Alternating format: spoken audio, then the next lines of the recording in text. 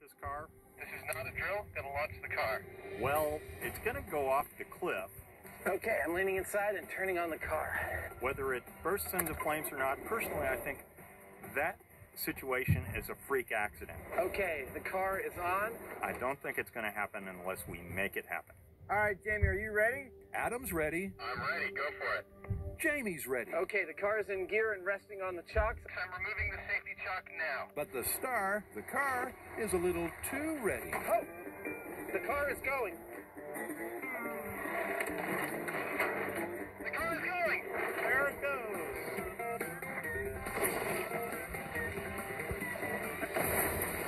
And it stopped. Ah, crap. Did it blow up? The car did not, repeat, not blow up. Apparently, it jumped the gun. Oh, the car is going. And it went off its chock before Adam had time to cut the rope, let the weight drop, do what it was supposed to do. We are clearly going to need a better launch method. A Mythbuster motto is be prepared. So bring in the spare car and cue launch method number 2. And this time, heavy lifting is required. Well, you know what they say, if you don't succeed, try again. So that's what we're going to do. And this time we're using this car. Steering locked.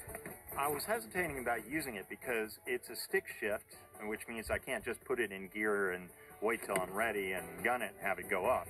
Oh, yeah. Plus, we had a problem with the chocks, so I put 2 and 2 together and I figured, well, what if we pick this up with a heavy-duty forklift? Okay, that's good. You can kill it.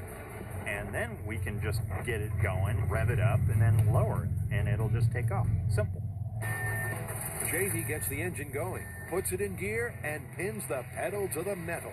Ready and set. So this is it. And never mind the burn.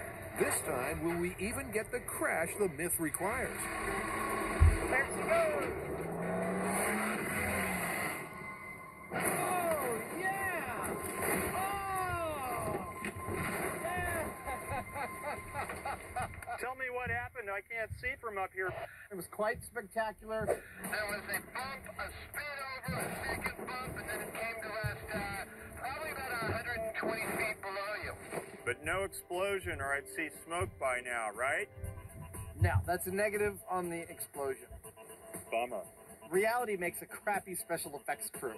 Yep, despite getting the perfect car cliff dive, this action movie stunt didn't end with the obligatory explosive bang.